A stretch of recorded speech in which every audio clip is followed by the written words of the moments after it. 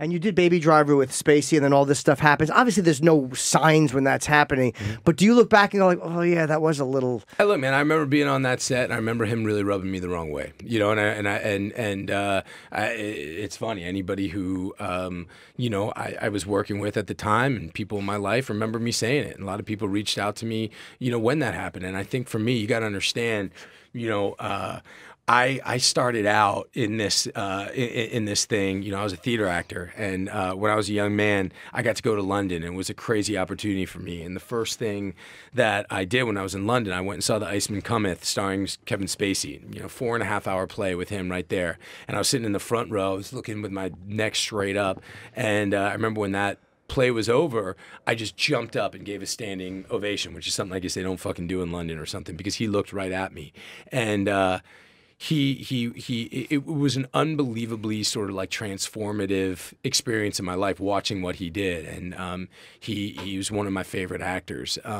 You know, going on to that set, you know, and working with him, I wasn't there much, and I wasn't really in a situation to judge. But when I was there, he really rubbed me the wrong way. I thought he was a bit of a bully. I thought he was, I thought that he, I didn't really care for the way he was behaving towards some of the other people on set. And sexually or aggressive?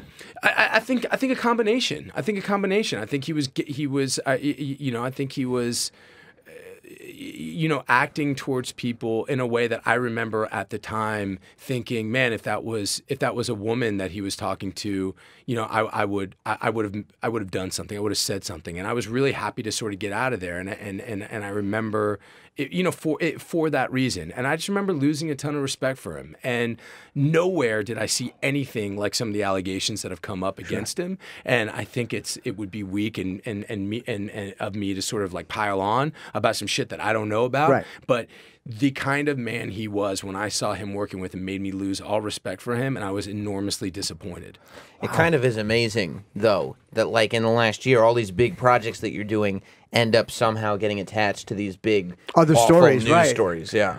You know, look, man, it's tough because, you know, right now everybody's got a voice, and it's so easy to sort of, it's so easy to have your voice heard. There's great things about that, and there's negative parts about it as well, you know. And the fact of the matter is, if you behave like a monster, you know, nowadays, like, you're gonna get called out for that shit. Yeah, and you should. And you fucking should, man. And like, times need to change with that stuff. And you know, it's like, look, man, there's one thing in the world I fucking hate. It's a bully.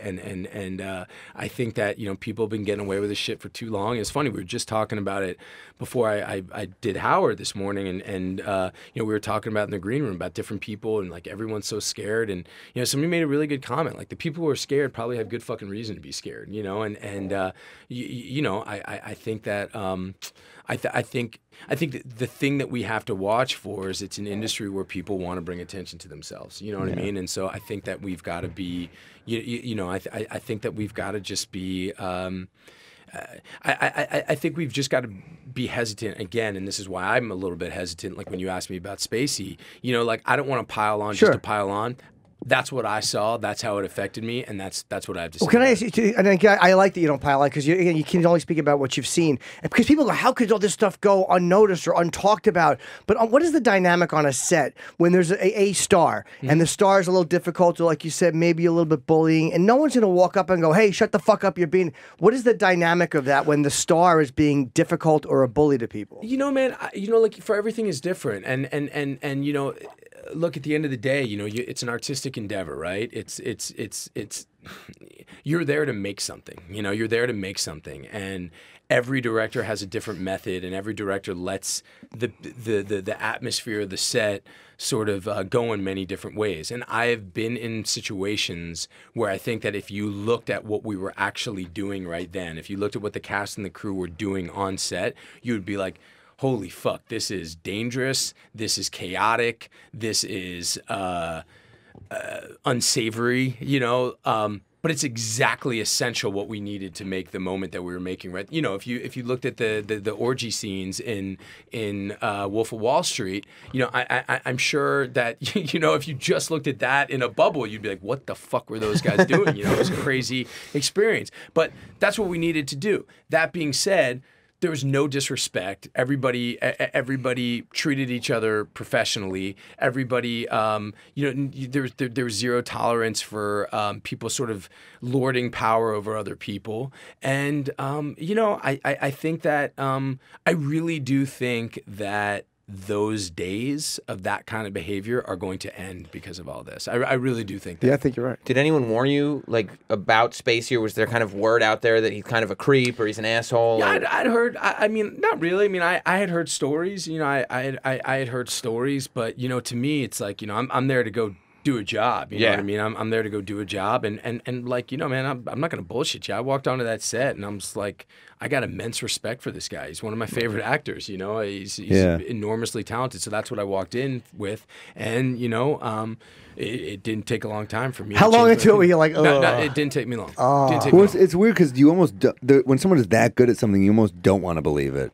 There's like a part of your. I mean, at a certain point, it becomes undeniable. Listen, I guess. Man, I think the majority of the people that I've gotten to work with and meet in this profession, like, they're good people. They're good. They're confident. They're solid people. I think that to be good at this thing, like, it takes a level of empathy where you're open to people. You don't judge them for their race or religion, their sexual orientation. You celebrate the differences in people. I think that's all sort of like part of the gig. And if you're not innately that way, I don't think you're going to be a great actor. So the majority of the people I meet who are great people that I really admire have turned out to be great people in real life too. And when I think about De Niro or DiCaprio or Brad Pitt, these guys are heroes of mine. Then I go and meet and work with them, and I only love them more. Does that make it like inexcusable when you see it happening? Like when you meet a guy like Scorsese, did you get along with Scorsese? He's the best. So when you meet Scorsese, right, and you're like, that's an awesome dude, is it almost like if that dude can be an awesome dude,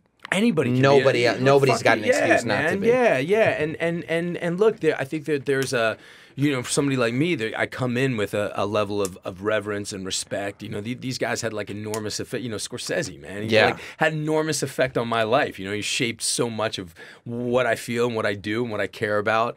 And so you go in, but there's anytime somebody comes towards you with respect, you got one or two. It's only you go one way or the other. Right. You can either shit on that person and treat them like dirt, or you can welcome them in. It's one way or the other. And to me, most people who are confident and successful and have some level of peace of mind, and for the most part, I think that if you're really good at something, you don't have. It's like you've given all that other shit up. You don't have to lord over somebody who's in a less powerful position than you.